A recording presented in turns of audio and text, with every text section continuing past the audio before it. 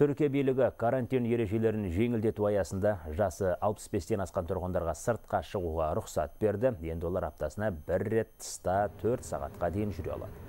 Бірер күннен кейін балалар мен жасы 20-ға келмеген азаматтарға да көшеге шығуға рұқсат. Шектеу шараларын жеңілдету жоспарына сәйкес, енді елде саябақтар, сауда орталықтары, сұлулық салондары, мұражай, кітапхана, стоматология мен нотариалды кеңселер жұмысын қайта бастайды.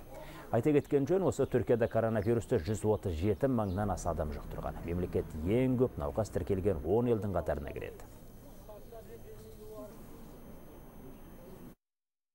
Hava güzel, teşekkür ederiz. Ауа райы осындай тамаша болып тұрғанда бізге үйден шығуға рұқсат берген билікке рахмет айтамыз. Күнделікті басын қатерге тігіп жүрген медициналық қызметкерлерге де алғысымыз шексіз.